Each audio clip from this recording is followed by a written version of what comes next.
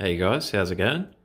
So my friend's got his DR650 here for a bit of maintenance, and I thought I'd do a little short video of some of the different mods that he has compared to me, compare them together, just so some of you guys that may have just got a DR650 can make their choice and maybe what they want. So the first thing I thought I'd mention is this one. My bike has a 20 litre Acerbis tank. This one has a 25 litre Acerbis tank. And so what I thought I'd do is I'll just give you some angles, the size, how they look, and then we'll move on to the next part. Okay, so I hope this comes out on video properly, but there's the 20 litre and how wide it is. There's the 25. So if you see the difference, it's quite a bit actually. It's quite surprising, to be honest. So anyway, we'll get a side view and then we'll look at something else.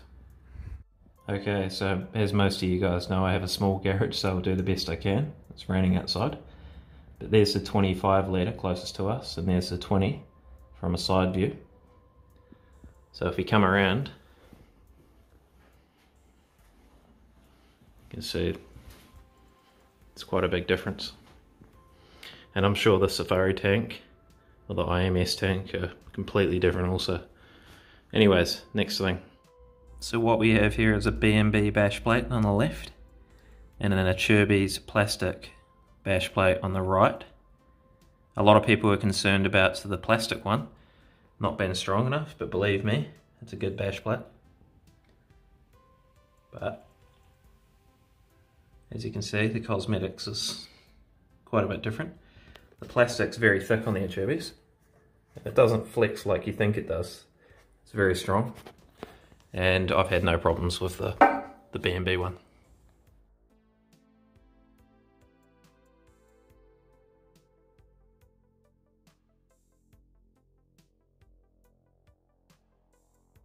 Moving on to the bars. On the left we have Pro Taper YZ High, and the right we have Renthal RC High Bends. Friend has risers.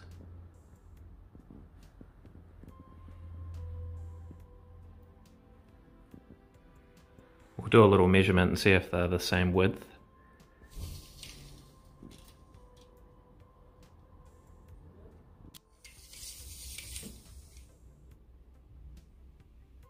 So here we have the B&B fender eliminator kit and the factory Suzuki fender.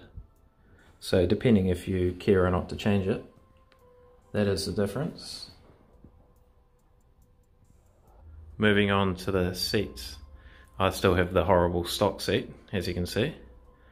And I'm pretty sure this is the Seat Concepts commuter. Seat Concepts, yep. Anyways, as most of you probably know, the stock one is about 200 wide. And if you come over here to this one, at the widest point, you're looking at 350, which is it's a hell of a lot wider. Obviously there's a few options for Seat Concepts, so if you don't like this one, you can always get the low, or you can get the standard or the high. So I'm pretty sure that one's the low one, but correct me if I'm wrong. But that's the difference anyway. And actually, I should really put the tape measure down and show you guys if it, you might have to take my word for it. I'm just going to check to see if I can feel any difference. Oh, it's definitely stiffer. Yeah. Not just saying that. Yeah, it's much softer. So yeah, take my word for that. Because you probably can't tell on camera, but this is a lot harder than the Seat Concepts, and it is comfier. So yeah, depending on what you prefer. Alright guys, nice and short video. Last thing, these are the stock mirrors here, right next to the double take mirrors. You can see they're not too different in size. It looks like it on camera, but they're really not. These give me a much better field of view with a longer arm here, etc. but in saying that, they do vibrate slightly more. So there you go, guys. Thanks for watching. Thanks for being patient. Till next time, catch you later.